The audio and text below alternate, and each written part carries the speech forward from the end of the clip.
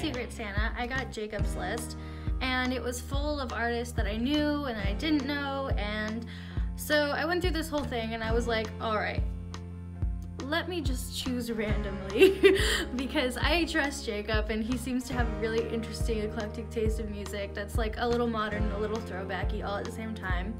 And so I ended up with Kacy and Clayton's album, the Siren song. If you hadn't heard of it before, you need to hear about it right now.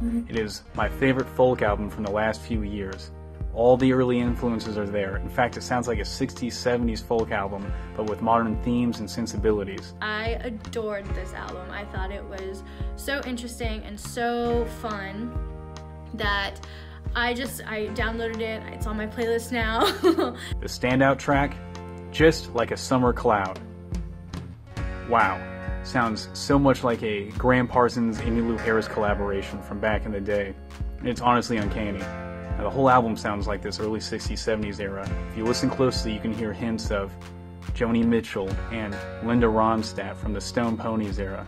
They reminded me a lot of Dory Freeman, who's one of my favorite artists in general. She's like a country folky type singer, and they have that same like bird-like singing that's just so pretty to your ears, and it's just like pleasing. And so I like the female voice versus the male voice also. It's kind of like Courtney Barnett's thing with that Kurt guy. It worked out really well. I really liked the album and I thought it was really cool. As a whole, I would describe it as fun, folky, and twangy, which is just how I describe myself on Tinder. It's kind of exactly what you would think the Jacob wearing the cowboy hat in that one video.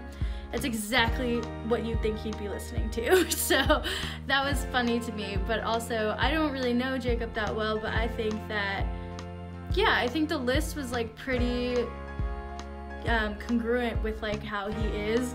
You can tell in his videos that he's like funny, so I think this was like a very eclectic, funny list of people on his album list. But I'm really glad that I chose this album. I thought it was amazing.